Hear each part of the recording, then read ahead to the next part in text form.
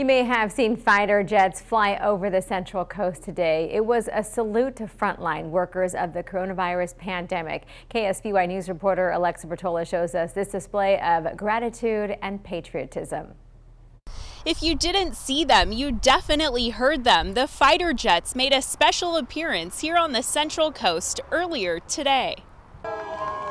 All eyes were on the sky as 4 fighter jets with the California Air National Guard paid tribute to healthcare workers and first responders.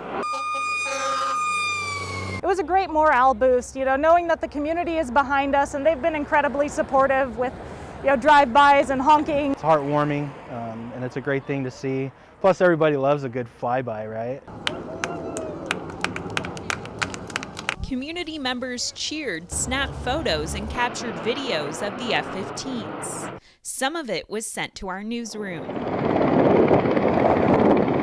I just got chills and had to hoot. Slow City firefighters and other frontline workers in their scrubs and masks watched too from Twin Cities Community Hospital and Marion Regional Medical Center. It was super amazing. I haven't ever seen such a tight formation, so it was awesome. I think it shows a lot of patriotism for our country. The pilots with the 144th Fighter Wing took off from Fresno at 10 a.m. The flight path included Sacramento, the Bay Area, and of course Paso Robles, Templeton, San Luis Obispo, Santa Maria, and Santa Barbara.